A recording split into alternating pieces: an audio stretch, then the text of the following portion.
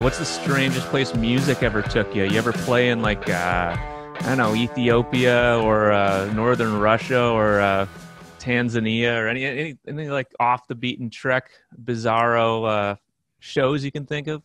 Well, one of the most interesting tours that we ever did, I guess it was about 4 or 5 years ago. We did a 7 date tour of Russia.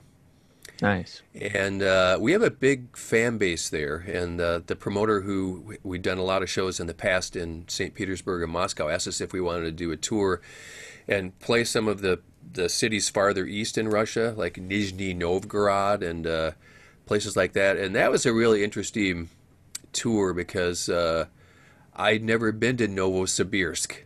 And Hmm. it's out there, man. It's way out in the Russian tundra. And what we found is that even though the culture is quite different from what we're used to in Western culture here in the U.S., the people are the same. They love music, they love food. Everybody just wants, to have a chance to live a decent life. And the shows were absolutely incredible because I think a lot of the people there are starved to see Western rock bands come through.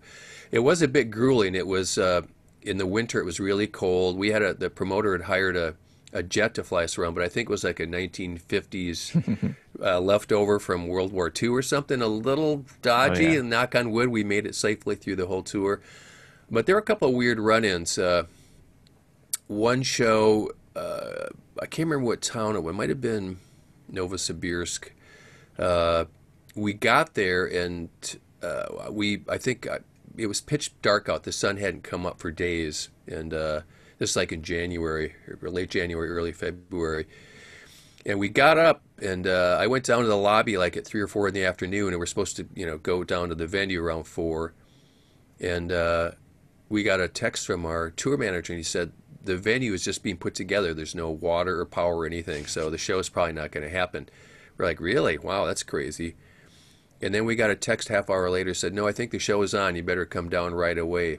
And we got down there, and what had happened was it was a brand new club. In fact, we were the opening night, but we didn't know that. Oh. And we got there, and our tour manager and our production manager said, we can't do a show. There's all these carpenters still nailing things up. They didn't have the power. We couldn't even set our gear up. And the guy who ran the club came in and put a gun down on the table and said, garbage is going to play the show. And our tour manager, Robert, said, yeah, I guess we're going to play the show. Yeah.